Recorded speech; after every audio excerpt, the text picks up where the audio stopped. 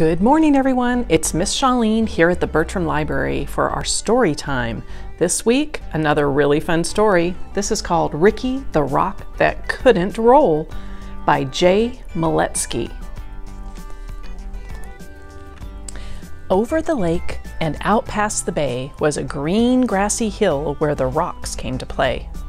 They would race to the top to take in the view, then roll their way down the way rocks love to do. There were Kip, Pip, and Chester, and Marvin the Boulder. Ignatius played too, though he was much older. And a group called the Pebbles never ever sat still, zigzagging their way up and over the hill. Do you see them zigzagging? And the ladybug. Kai was a meteorite and not from this planet, and Maya was lava but taken for granite. Stu was the smart one, Parker the clown, and grumpy old Elbert rolled round with a frown. Gabby was sassy, Lessie had flair, Emma was giggly, and Hud had black hair.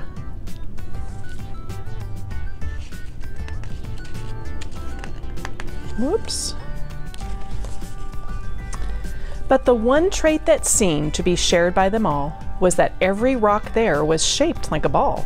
And because they were round, they could easily roll through the grass, past the lake, up and over the knoll. There they go. Except for poor Ricky, who quietly sat. You see, Ricky couldn't roll because one side was flat.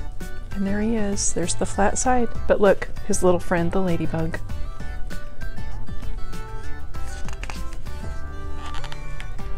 His friends didn't get it.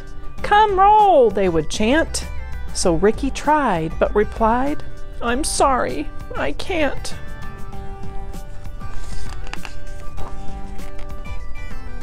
But the rocks were determined. They were sure they could solve Ricky's flat-sided problem and help him revolve.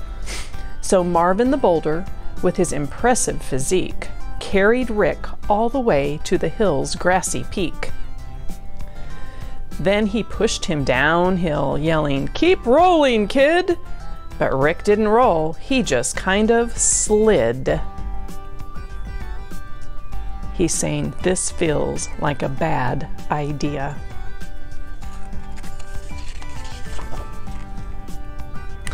Well, the rocks weren't done, not by a mile. Surely this next try would get Rick to smile.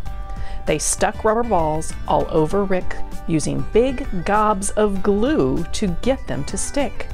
They were proud of themselves. "This will work," they announced. But Ricky still couldn't roll. Now he just sort of bounced. And he's saying, "No good, no good, no good." Do you see his ladybug friend? She's still there. Well, they pushed and they pulled, trying every which way to get Rick to roll. But by the end of the day, nothing had worked, just like Rick expected. And he ended up feeling depressed and dejected. "It's no use," Rick sighed. "There just isn't a way, so I'll sit off to the side and watch you all play." Oh, but look, Ladybug, she's still there. What a good friend. But his friends wouldn't quit. "We're here for you, brother, and we'll get you to roll one way or another." So they pondered and thought, each straining his brain, till they looked up and saw it was starting to rain. And that's when it hit that smart stone named Stu. "Eureka!" he shouted. "I know just what to do." He explained to them how they would get Rick to tumble. "My plan is pure genius." Stu wasn't too humble. So they carried our hero down the road about a mile to the lake where they gathered up mud they could pile on the flat side of Rick, creating a mound that they shaped, smoothed, and sculpted until it was round. Then after the rain with the sun in the sky, they left him to bake till the mud was all dry.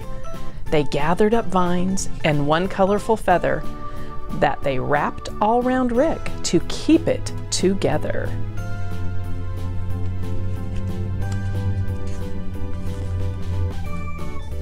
When the last knot was tied and the work was all done, the only step left was for Rick to have fun. They stood back and watched, feeling nervous and tense, as Rick breathed in deep with increasing suspense. He moved slowly at first, testing out his new mold, and then, for the first time, what do you think's gonna happen? Ricky the Rock rolled! Woo! And Ladybug is still there.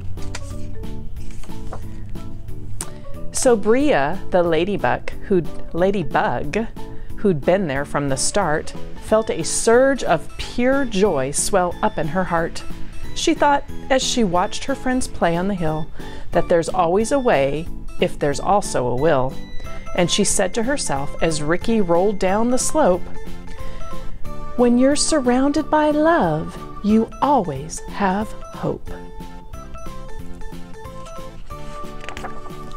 The end. I hope you enjoyed this story. Don't forget to come by Curbside or Inside for your grab and go kit. This week we have something special, a scavenger hunt inside. If you complete it, you can win a prize. Hope to see you soon. Bye-bye.